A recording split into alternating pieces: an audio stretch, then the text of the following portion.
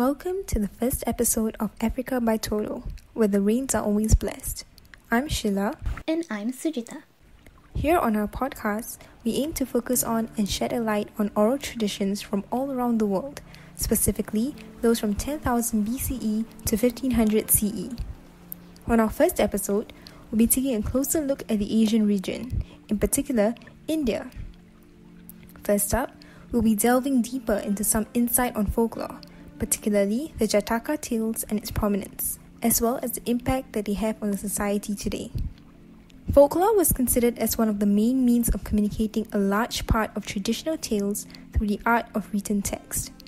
They focused on maintaining and spreading a part of a community's culture and traditions in forms of stories to other communities who may or may not be aware of the existence of these tales.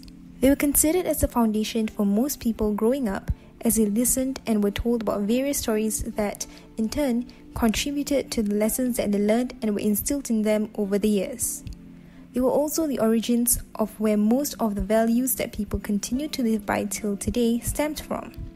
Now, some of you may be wondering, what exactly are the Jataka tales and how are they related to folklore? According to Viggo Fosbull, who was an expert in religious texts concerning Hinduism and some aspects of Buddhism, it is well known that amongst the Buddhist scriptures, there is one book in which a large number of old stories, fables, and fairy tales lie enshrined in an edifying commentary.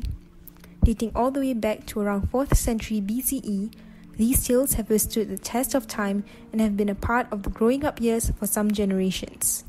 This reflects the prominence that it had in the past and its continued contributions in the following generations as well. This could most probably be one of the main reasons why they still have a place in today's society. People still believe these tales are reflective of how individuals should be. These tales were incorporated by the older generation in order to guide the values and attributes that will be instilled in the younger generation. According to a compilation of sources on Wikipedia, it's believed that they contain moral lessons that teach the importance of following traditions and to display reverence to elders, parents, and superiors. Let's take a moment to think about this. After hearing a little about the Jataka tales, regardless of where you're from or your cultural background, does it sound more familiar to you now? It's believed that those that were told in the past ended up being altered to fit into the culture that it is being told, but its adaptability goes beyond just a particular country or culture. Some popular tales have transcended across time and cultures, and some of them include the talking tortoise and the jackal and the crow. Hence, there's a high possibility that most people would be familiar with them one way or another. Regardless of how these tales were told, it is apparent that they have had some sort of impact. They have helped to shape individuals in terms of their beliefs and attitudes, and this has led to the evolution that has resulted in the way that they are today. Therefore, its prominence over the years should be credited and remembered for the way that it has developed the perspective of others and its place in the current society. However, one would wonder how exactly were the Jataka tales formed and what led to its existence? Well, it is crucial to note that like most oral traditions around the world, they were largely influenced by and stemmed from religion. As mentioned by Dr. Patrick Jory, an expert in Southeast Asian history from the University of Queensland, the Jataka tales actually had a monumental impact on Theravada Buddhism in particular. He had stated that the main focus of these tales consisted of parami, which entails perfection, virtue, and moral attainment by the future Buddha over the lives of other individuals. Due to the high importance that religion held for the people, it ended up influencing their everyday lives as well. Religion can be credited as the origin of various oral traditions around the world, and this can be seen when we take a closer look into another type of oral tradition, the Vedic chants.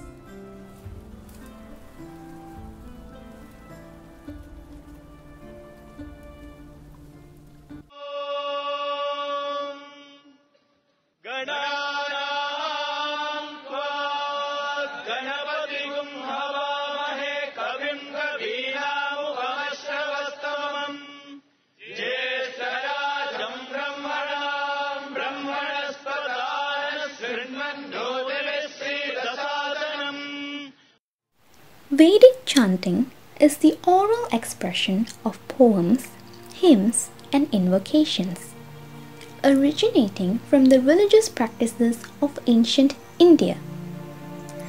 It is the oldest sustained form of oral transmission and performance in the world, a tradition transferred from generations to generations in the ancient language of Sanskrit. The practice of Vedic chanting cannot, however, be addressed without establishing its link with the Vedas. The Vedas are a collection of ancient religious texts believed to be written between 1500 and 1000 BCE.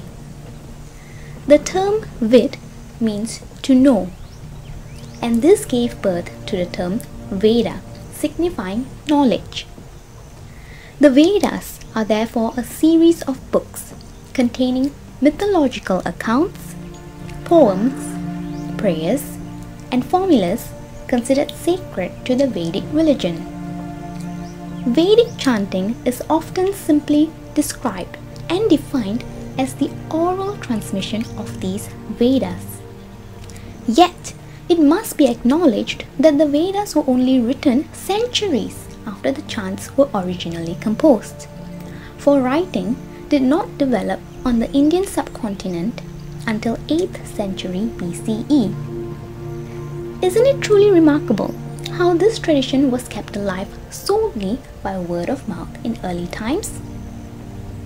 As put forth by Harvard University professor of Sanskrit Michael Witzel, Vedic chanting is like a tape recorder, where not just the actual words, but even the long-lost musical accent of the chants have been preserved up till today. Hence, Vedic chanting should be recognized for two reasons, namely giving birth to today's oldest living religion, Hinduism, and utilizing voice techniques that has allowed for the chants to be etched in people's memory for generations. Let's now chart the creator origins of the Vedic chants and Vedas, for where there is a creation, there is its creator. The four Vedas include the Rig Veda, or the knowledge of the hymns of praise for recitation, the Yajur Veda, or the knowledge of the melodies for chanting, the Sama Veda, or the knowledge of the sacrificial formulas for liturgy, and the Atharva Veda, or the knowledge of the magic formulas. These Vedas are not the work of a single person, or even a person at that. They are said to have been breathed forth by God Himself, like smoke from fire. These works were then communicated to a number of rishis or saints, who in turn transmitted them to their disciples. Ideally, these divine revelations were the direct gift from God to human beings. As highlighted by book author Wayne Howard, the Brahmins or caste of priests were involved in chanting the Vedas, and as such, Vedic literature is a reflection of the worldview of these Brahmins. They helped spread the stories of a multitude of deities and rituals. For instance, Agni, the Vedic god of fire, is a messenger between the realm of the living and dead. The act of cremation is thought to prevent the spirit of the dead from lingering in the world of the living, and that Agni transports the soul of the dead. It is these stories of rituals and deities that have become a part of the cultural tradition and social values held by Hindus all around the world today. Vedic chanting and the Vedas have played their role in producing the widely practiced and revered religion of Hinduism. Vedic chanting is known as a Shruti, meaning that which is heard. It is admirable that the Vedas are chanted exactly as they were several thousand years ago, without reliance on text.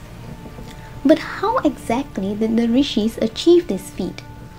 Well, they relied on the practice of elaborate mnemonic techniques to do so. These included techniques such as rhythmic and word duplication techniques.